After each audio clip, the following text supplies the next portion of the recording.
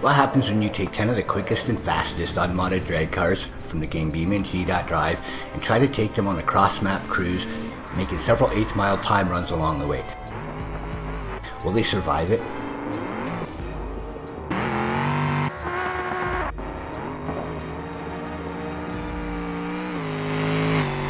Hello everybody, welcome to BeamNG for the 3rd and 4th stages of the Shifts&Giggles West Coast USA Drag and Drive. Using 10 of the game's quickest unmodded drag cars and starting at the West Coast Lighthouse, I'm driving each of the cars across the map, making 6 1/8 mile timed hits before finishing at the drag strip with the quickest average time winning the event. Once I fired up each of the cars and pulled out of the Lighthouse parking lot, there was no more tuning, repairing, or resetting, and the engines were kept running in between each stage. We got things kicked off in the last episode with each of the cars completing the first stages of this marathon, where it was a Chevette Scintilla putting up the best 2-stage average of 4.899 seconds, followed closely by the always tough and soon to be hurting Bruckell Moonhawk. On the bottom of the list so far, we find the Gavel Burnside known as Porky, which is there after briefly having to abort launch during its stage 1 hit past the refinery. By the end of the bridge stage, it too was trailing smoke as it made its way to the next 2 stages. If you want to build any of these cars for yourself, you can. The entire builds are in the recent fastest drag car series here on the channel. I'm using these very same builds here, but each car is now fitted with maximum 28 by 10 inch Grip All Pro drag slicks from Neos Drag Parts. That offers the best grip for the unprepped street stages and don't require hours of retuning the cars. If you enjoy this and find it interesting, hit that thumbs up to tell YouTube this is some good shit. If this is the kind of stuff you're into, subscribe to the channel for more. With all that out of the way, let's get right into it with the 3rd and 4th stages of the West Coast Drag and Drive. Starting with number 10, the Smoking Pink Burnside Porky. This piggy packs 423 cubic inch V8 supercharged on nitrous and makes 1878 horsepower in peak quarter-mile trim. After nearly taking out a pole to start the refinery stage, Porky put up a decent 508 on the bridge before taking some engine damage as it passed the finish line cones. Let's see if it's really as bad as it looks here on stage 3.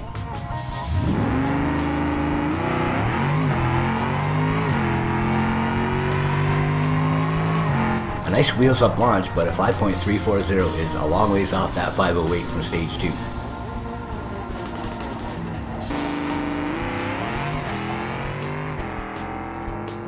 For what it's worth, the smoke doesn't appear to have gotten worse, and it does launch pretty well.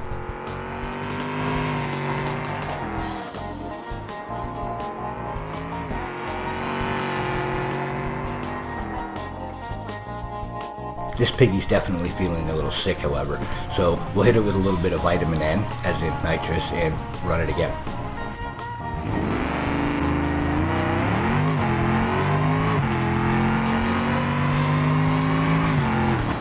A 5.368 for a new average of 5.404. Still number 10 on the list, but still running.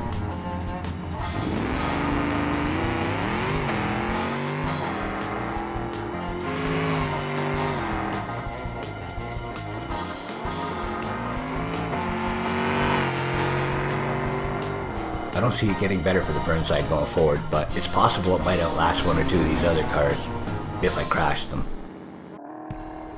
Okay, next out is number 9 on the list, the sporty little Chevette Bolide. With a 3.9 liter twin-turbo V8 on nitrous, this little Italian sports car packs almost 1700 horsepower and quarter-mile drag racing trim. The Bolide has the disadvantage of using a 5-speed manual transmission, so while it's never going to be competitive here, it will be interesting to see if it's able to survive the abuse of several screaming clutch dump launches. So far so good, it's been consistent and kind of fun to drive. Let's see how it goes on the highway.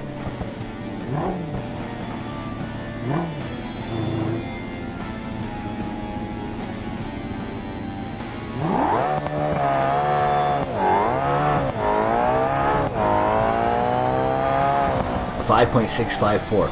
That's the slowest pass yet for the Bleed, and that will drop it behind the Burnside into number 10 with a 5.48 average.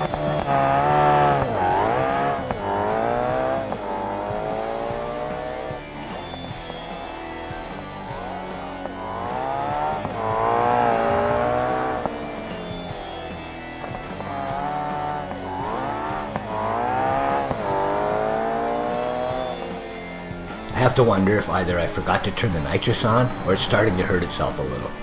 Let's take it to the tunnel and find out.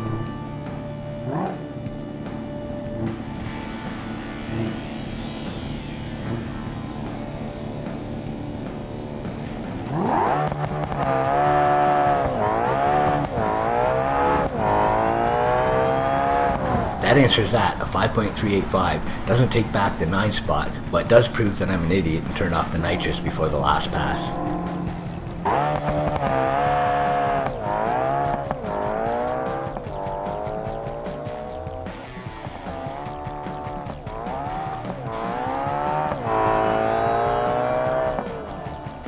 Nothing wrong with this car at the moment as it rolls through to the final stages. We head back into town and bring out number 8, the Gavril D-Series.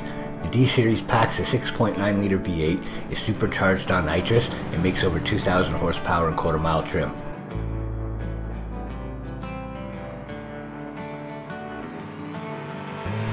Coming in with a 5.257 average so far, we didn't see anything all that spectacular from the D-Series on the first 2 stages, running in the 5.2s each time. If there was a silver lining, it's that the truck seems to be in good shape as it pulls onto the highway for stage 3 and 4.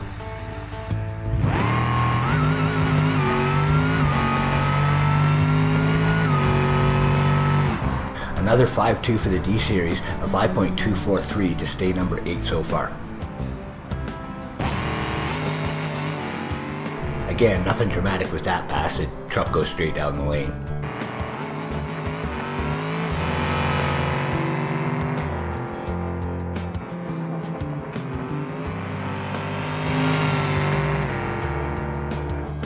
There was a little puff of smoke through the finish cones, but it's not smoking down the road towards the tunnel stage.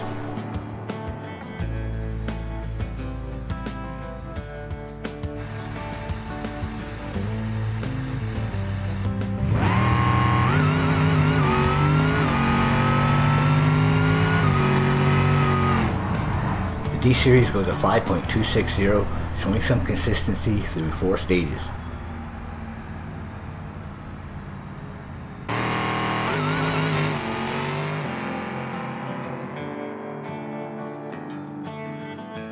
We can see some smoke through the finish line cones on that pass, and this time it looks like it's not going away.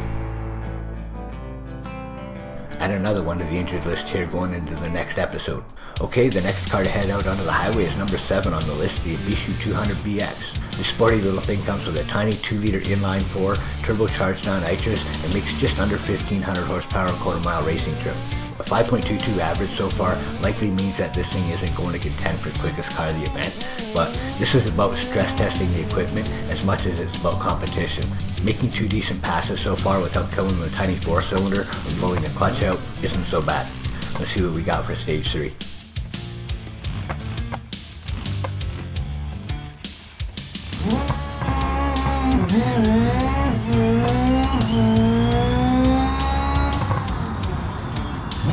A 5.561 for the 200BX to drop behind the D-Series into 8th place.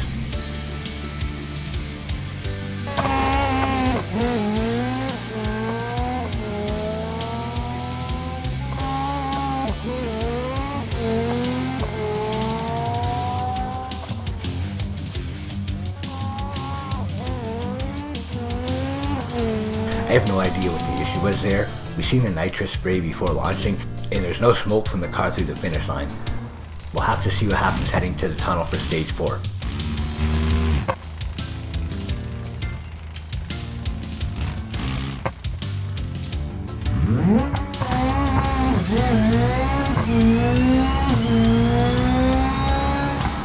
That was better, a 5.231 to close the gap sub to the hurting D-Series in 7th.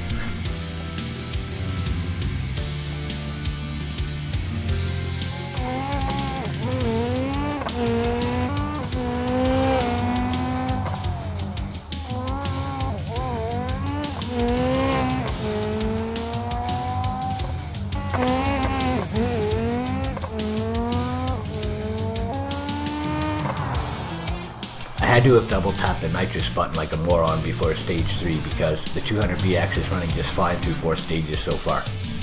Coming out next is our number 6, the 5.0 livery Buckeye Bastion. With a 6.5 liter V8 twin turbos and nitrous, this thing can make over 2100 horsepower with a quarter-mile drag racing tune-up in it. Don't let that 5.19 second average fool you.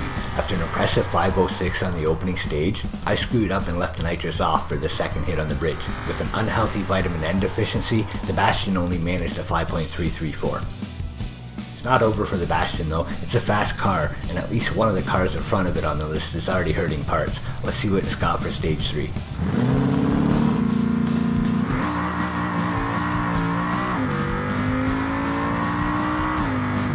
The Bastion is picking up the pace with a 5.042 second blast down the highway to bring it closer to picking up a position after my screw up on the bridge.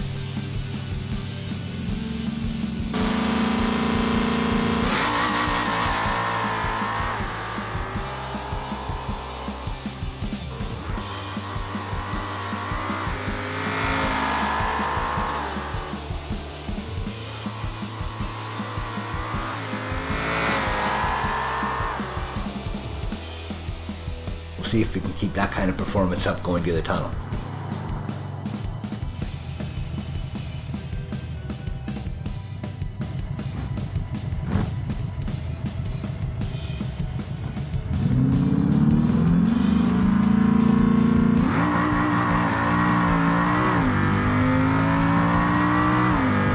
Nice, a 5.009 for the Bastion, coming ever so close to the 4s on that pass, and good enough to move it into a tie with the Barstow for number 5.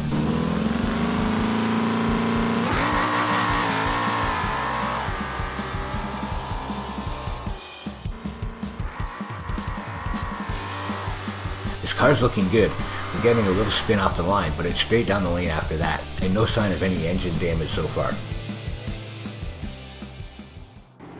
Next up we have the Gavril Barstow. With a 423 cubic inch V8 supercharged on nitrous, the Barstow makes nearly 1900 horsepower and quarter-mile race trim. Using this off-launch setup, this thing is capable of low 7-second, nearly 190 mile/hour performances on the drag strips. Barstow put up 2 good passes so far to make the top half of the list in number 5. If the motor stays happy, the Barstow could be in good shape. Let's see if that continues on the highway.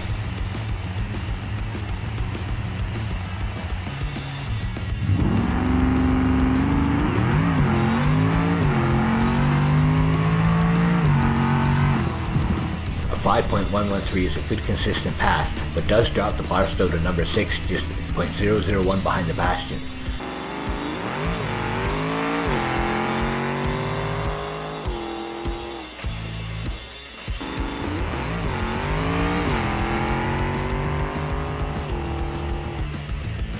There's almost no tire spin from this thing, and it never sounds like it's working too hard, so it may still be in good shape for a top half finish. On to stage 4.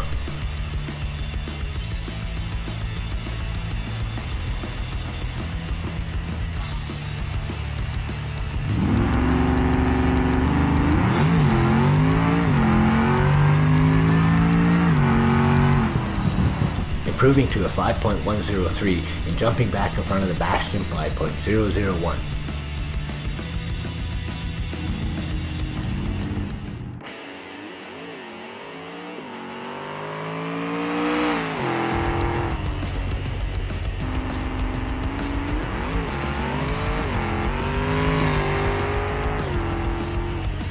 Tiny puffs of smoke off the tires going into the tunnel, and no further sign of problems with the Barstow heading for the final stages. That brings us to number 4 on the list, and that is a Gavril Bluebuck. The Bluebuck is fitted with 423 cubic inch V8 supercharged on nitrous and makes nearly 1800 horsepower and quarter-mile racing trim. The Bluebuck put up back-to-back 5.0 second passes, running a 5.06 to kick things off on the refinery stage and improving to a 5.03 on the bridge.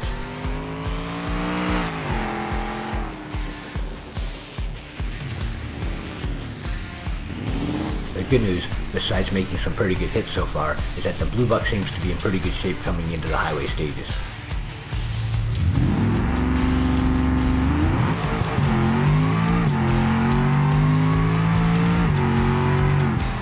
The Bluebuck slows to a 5.098 on stage 3 and falls a little further back of the Grand Marshal and a little closer to the Barstow in the standings.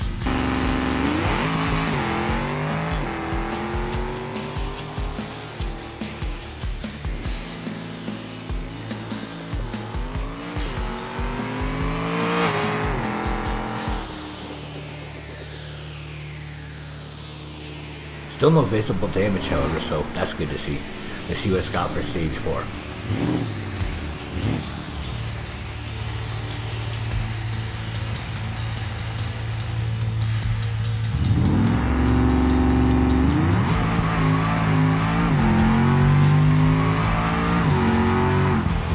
5.064. That's the second best pass so far from the Blue Buck, and a good sign after making it slowest last stage.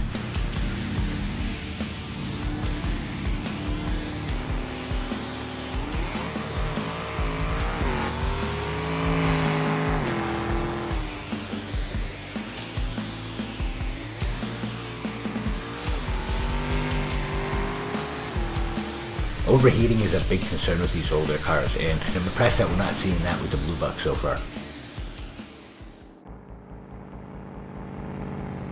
Back into town in our number 3 car on the list, the Gavril Grand Marshal. The Grand Marshal runs a supercharged 6.9 liter V8 that makes over 1800 horsepower and quarter-mile racing trim.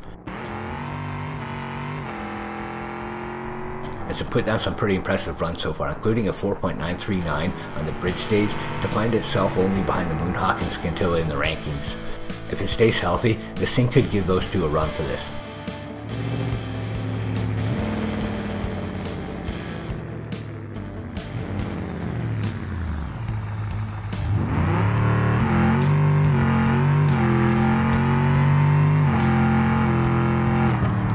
Grand Marshal runs a 5.020, but you likely heard the news just before the finish line cones on that pass.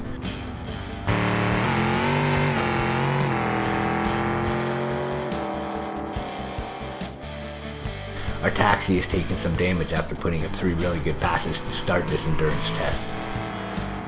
It was on a nice pass until about halfway to the cones, and you can see the smoke.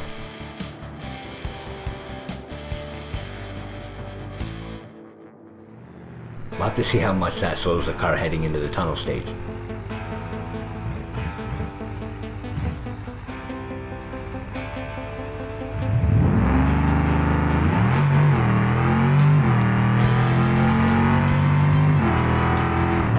An off-pace 5.227 for the Grand Marshal, slipping towards losing that top 3 spot to a much healthier Blue Buck going into the final stages.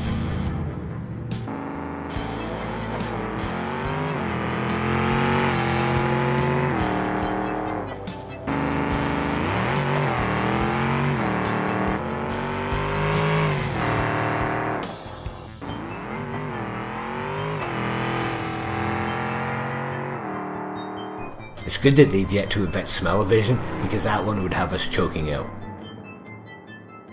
Not smelling much better here in town is our number 2 car, the usually badass but possibly broken Bruckell Moonhawk.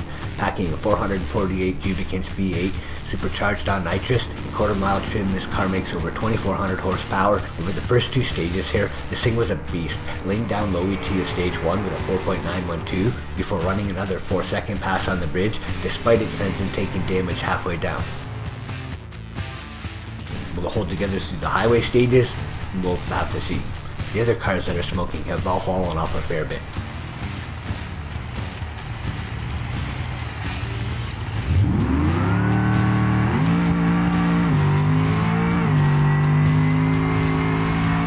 A 4.972 on stage 3 for the Moonhawk. For a car that's smoking as badly as it is, that's a pretty great pass.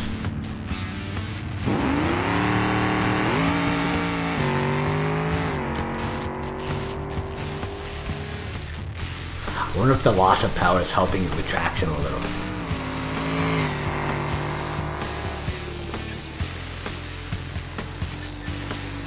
Let's see if I can hold together for a little while longer and keep that going into stage 4.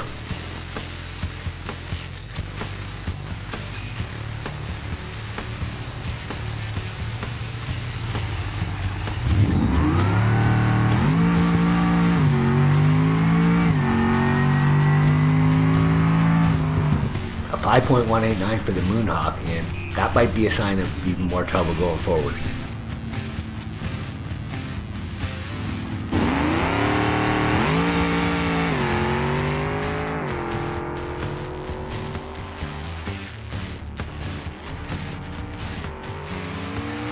It looked like a decent enough pass, it's just gotta be getting down on power the more I run it.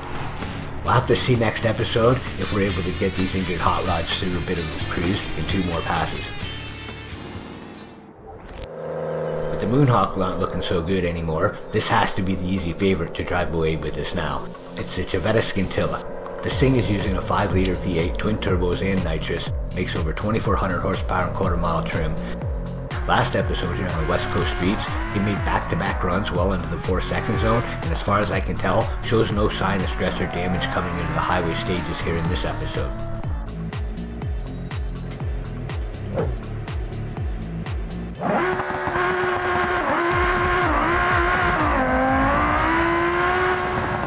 Switching lanes and driving back to a 5.007.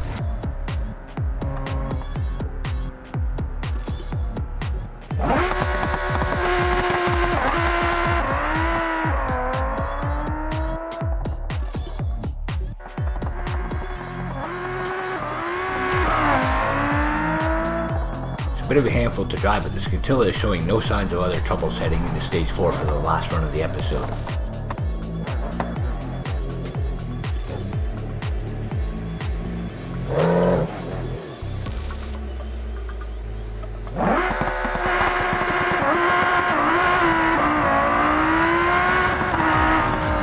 Low ET the event so far with a 4.804 second blast into the tunnel for this Chevetta Scintilla.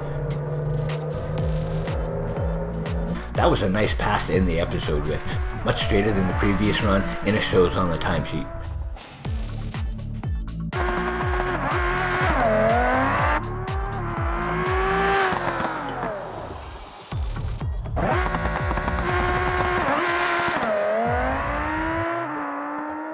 Okay, thank you for watching this here today. I hope you're enjoying the series so far. Tune in for the final stages next week. Until next time, keep it in your own damn lane.